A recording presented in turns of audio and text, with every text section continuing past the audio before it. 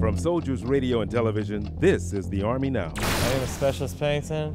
I'm a 15 Echo, a UAV maintainer. What got me into mechanics is growing up.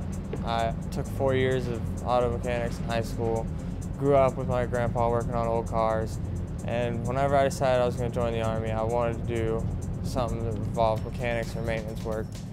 The type of aircraft we have is the RQ-7 Bravo.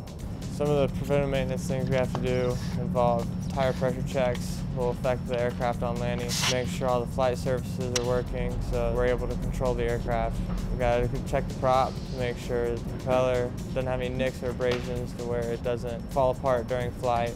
Checking the engine, the internals on the aircraft, make sure there's no loose connections and no reason for us to lose an aircraft. I don't like leaving at the end of the day unless I know that we were able to put any bird up at any given time. That's the Army Now.